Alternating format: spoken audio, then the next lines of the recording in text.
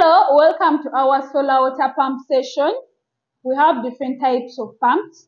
We have booster pumps, we have surface pumps, and we have submersible solar pumps. Today we'll focus more on the submersible solar pump. We have them in different capacities from 47 meter head, 80 meter head, 123 meter head, 250 meter head, and 3000 meter head.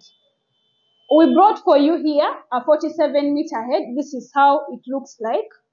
These are its accessories. It comes with a controller to run the pump. It comes with the accessories to install the pump, and it comes with a panel. So this pump works directly from the panels. You don't need a battery. However, we have different pumps that work both on solar and on umeme or electricity.